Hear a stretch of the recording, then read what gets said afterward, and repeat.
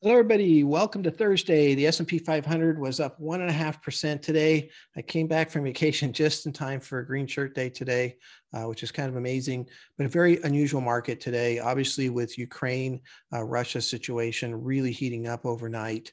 We saw the market drop in the after hours trading. S&P 500 was down almost 3% at one point, and then opened up this morning more than 2% down. And it just continued to come up all day and miraculously ended up, in a green shirt day. We also saw just huge gains from a bunch of technology areas. Microsoft was up 5.1%, for example. Semiconductor index that we use in our portfolio was up 3.7%. So just kind of incredible altogether. So here's what happens that's kind of interesting here. First of all, a lot of times when we have these invasions and we have these wars, we get this very sharp sell off. And then often once it starts, you will actually see a jump. That seems to be part of what happened today.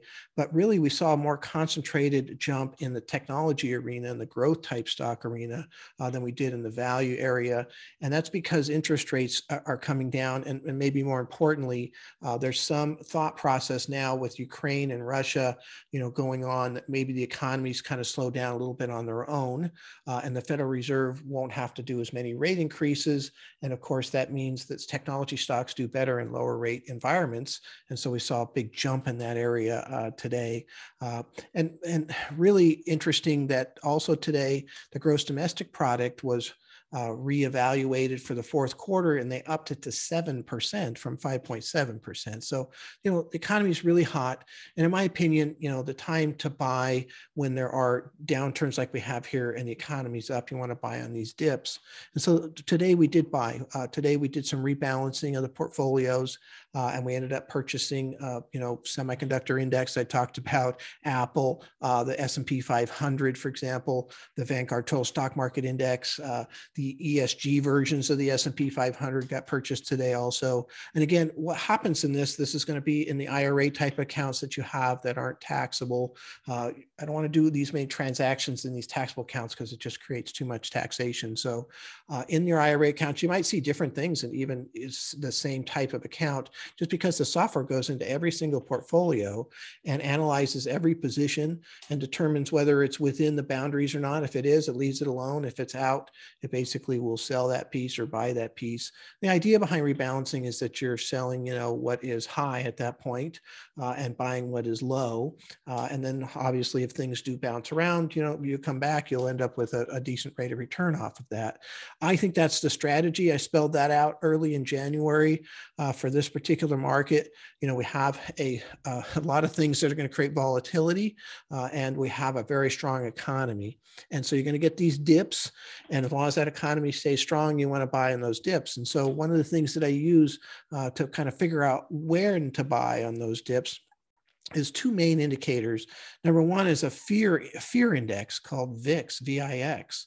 And so VIX is a short-term put and call measurement on the S&P 500. And in simple terms, when fear gets higher, it's not a bad time to buy. And so when this index gets above 33, that's when historically it's been a good time to buy. Today it was at 35 in the morning. So that got me started. And then the other thing I look at is just when it stretches too far down.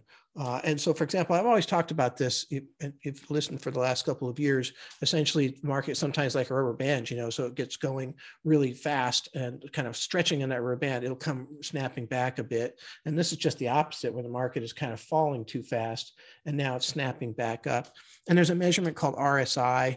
And when that gets below 30, that's when I like to do rebalancings also in a perfect situation. The last time we had this was late in January when we did our last rebalance. That worked out quite well. It happened again today, where both of those indexes were at the right place for me. And we did these rebalancings, and we got, we made money on the pieces that we bought today, which was good. So we'll see how that plays out. And we'll just keep doing this for the first part of this year, especially because I don't think these are going to take off. I think we're going to get this churning motion as far as that goes. We've got to deal with the Federal Reserve and what they end up doing. hopefully now, they don't need to do a 0.5 point rate increase in March because of what's happening in Russia, Ukraine.